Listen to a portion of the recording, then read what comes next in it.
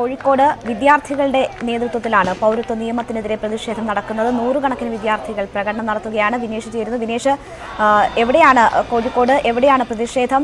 ഏതൊക്കെ കോളേജിലെ വിദ്യാർത്ഥികളാണ് പങ്കെടുക്കുന്നത്? വലിയ രീതിയിൽ ഉള്ള രോഷപ്രകടനമാണോ കാണാൻ കഴിയുന്നത്?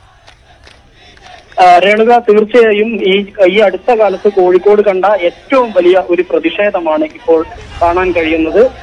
വിവിധ കോളേജുകളിലുള്ള കുട്ടികൾ ഏകദേശം 3:30 തന്നെ കോഴിക്കോടുള്ള കിഡ്സൺ കോർണറിലേക്ക് ഒഴുകിയെത്തുകയായിരുന്നു. ഇവിടെ നിന്നാണ് ഇപ്പോൾ ബീച്ച് ഭാഗത്തേക്കാണ് ഇപ്പോൾ ഇവർ പ്രകടനമായി പോയിക്കൊണ്ടിരിക്കുന്നത്.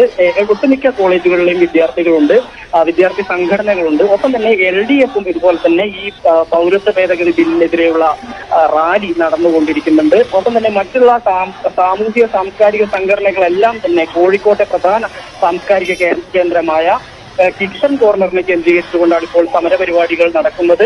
ഇന്ന് ഉച്ച മുതൽ തന്നെ വലിയ പ്രതിഷേധങ്ങളെയാണ് കോഴിക്കോട് അഭിമുഖീകരിച്ചത്. യെച്ചൂരി ഉൾപ്പെടെയുള്ള നേതാക്കളെ അറസ്റ്റ് ചെയ്തത് മുതൽ SFI, DYFI ഉൾപ്പെടെയുള്ള സംഘടനകൾ ഉച്ചയോടുകൂടി തന്നെ സമരം തുടങ്ങിയിരുന്നു. ഒപ്പം തന്നെ CPI അമിത്ഷായുടെ വിദ്യാർത്ഥി പ്രതിഷേധം ഇപ്പോൾ ഈ റാലി നീങ്ങുന്നതും ഒക്കെയും വിദ്യാർത്ഥി സംഘടനകളുടെ നേതൃത്വത്തിലാണോ?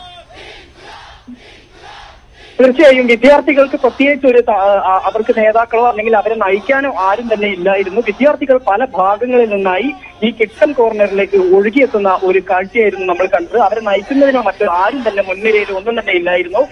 ഒട്ടുമിക്ക എല്ലാ കോളേജുകളിലെയും വിദ്യാർത്ഥികൾ ഇവിടെ എത്തുകയായിരുന്നു. അവർ അതുപോലെ തന്നെ മുദ്രാവാക്യം വിളിച്ചുകൊണ്ട് കോഴിക്കോട് കടപ്പുറം ഭാഗത്തേക്കാണ് ഇപ്പോൾ നീങ്ങിക്കൊണ്ടിരിക്കുന്നത്. രേണുക, വിനേഷാണ് വിവരങ്ങൾ നൽകിയത്. കോഴിക്കോട് വലിയ രീതിയിലുള്ള പ്രതിഷേധം. വിവിധ കോളേജുകളിലെ കുട്ടികൾ ഒന്നിച്ച് പ്രകടനം നടത്തുന്നു, റാലി നടത്തുന്നു.